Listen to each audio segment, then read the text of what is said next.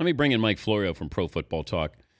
Mike, if you're 35 and you can win a championship in any sport you wanted, or you can have a child, you're single at the time, but you can have a child. But that's so the only, I don't have other children. No, and that's the only year you can have a child. The only year you're going to win a championship. What would you pick at age 35? So if you pick the championship, you can never have a child? No.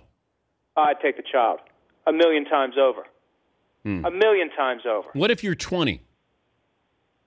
But it doesn't. If you can never have a child, giving up your ability to ever have a child for a championship, 1,000,000 times over, you take the child. Yeah, but at 20, you don't have any perspective. You're just going. I mean, who wants a child at 20 when you could have a championship at 20? Well, right, but I'd like to think, because I'll admit that I had no perspective at age 20, and I still struggle to have perspective today. But if someone had told me this is your only chance, you're never going to have a child, if you don't have one now, speak now, forever hold your peace, I'd like to think that enough of my soul would have flickered through in that moment to say, take the child. You wouldn't fit into this room.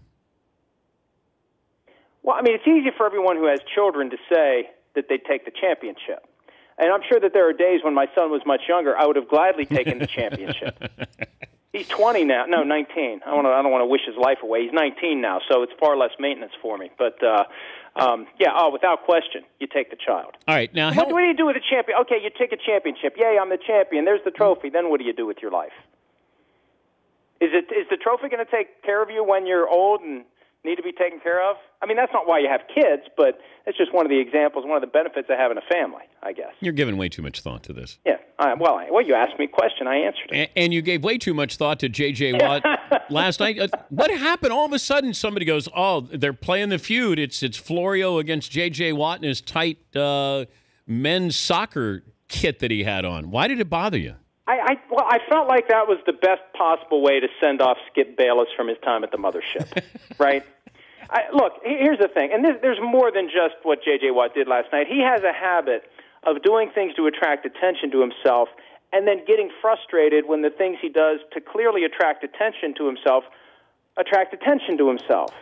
I have no problem with someone being a Kardashian, but he wants to, in the same breath, say, why are you looking at me? Here I am wearing a shirt that is 10 sizes too small with autographs all over it. Why is anybody reacting to this, even though I have sent this picture out to 2 million people who follow me on Twitter, and that's been retweeted and discussed? Please don't talk about me as I share my life with anyone and everyone who happens to pay attention to it. That's a disconnect that I can't reconcile, and he has talked about it in the past, and he doesn't get it. And he's closer to 20 than 50, and I think he doesn't have the benefit of perspective. He just doesn't understand. You can't seek attention and act like you don't want attention and expect everyone to say, okay, that's perfectly fine. What was JJ's response? Well, his response was like, don't you know how Twitter works? If you don't like what I'm doing, don't follow me. And my response to that is, don't you know how Twitter works? You put it out there. Unless you've got a private account that no one can see unless they're pre-approved to follow you, you may as well be taking an ad out in the paper, because anyone with a Twitter account can see it. And I don't follow him, but I follow the Texans, and they retweeted it. That's how Twitter works. So this notion of if you don't like it, don't look, it's kind of adolescent, and it's not logical.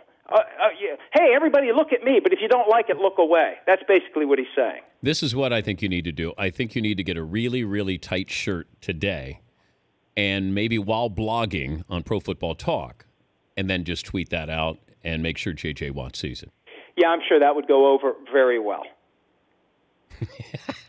I'm sure everybody would love that. I'm sure everybody would get the joke, too. Well, you can just say that you're sending this out to J.J. Watt as a response, just to let... Look, I am willing to concede freely that J.J. Watt looks a heck of a lot better in an extra medium shirt than I would. I'll try. I'll concede that point. I don't know. Let's try, Mike. I think you should. I think you're selling yourself short.